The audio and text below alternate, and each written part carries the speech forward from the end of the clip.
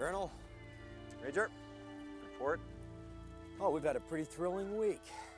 2 days ago, Dr. Thompson lost his glasses, and just this morning, the electron microscope broke down. Wow. Yeah, non-stop excitement. Well, we'll take it from here. You're relieved. Yes, sir. Major Griff.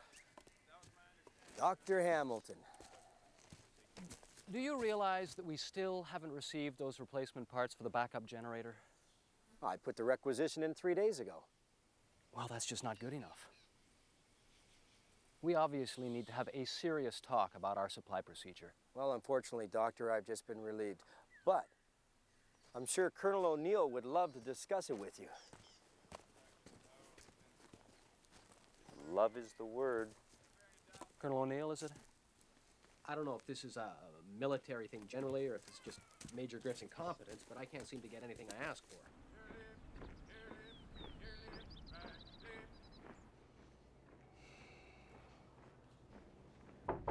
Come. Samantha, Sam, good to see you again. Come in, sit down, sit down. It's good to see you too, sir. Thank you. Well, well, well. So, how was the lecture?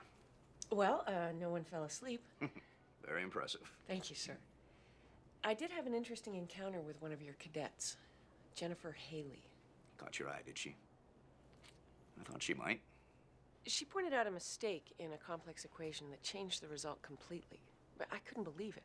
Here, give this a read. Once you brush the chip off her shoulder, she reminds me of another bright young cadet who came through here a few years back. I have no idea who you're talking about, sir. Cadet Haley is a very smart young woman. Her SATs were through the roof, even higher than yours. Unfortunately, she's sometimes too smart for her own damn good. Professor Monroe said she has discipline problems. The kid's bored. Came here for a challenge, but it's not enough for her. Not enough? Wait, this is just the beginning of her career. How could she possibly know what's ahead for her? I know, but she doesn't see it, Sam. Don't get me wrong. I mean, I see her potential. Her physical skills are terrific despite her size. She's an expert marksman, a superb glider pilot. But that's not all there is to becoming an Air Force officer. If she keeps insisting on doing things her own way, then... I'd like to talk to her, sir, if that's okay.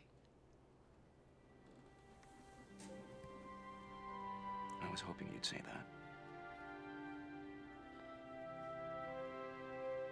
Who said that? He did. Halford? Colonel O'Neill? Dr. Lee tells me you've denied our request to conduct a survey of the cave network. No. Just asked him to wait until I could have a chance to check it out. With no regard for our timetable. None whatsoever. Colonel, what exactly do you expect to find in there? Look, Doctor, this is another planet. Actually, it's a moon. We're orbiting that gas giant. Oh, well, if it's a moon, go ahead, do whatever you want. What could happen? Colonel, this outpost has been up and running for 6 weeks now without the slightest hint of anything remotely dangerous. You can explore the caves once they've been checked out. Any more pressing matters? None whatsoever.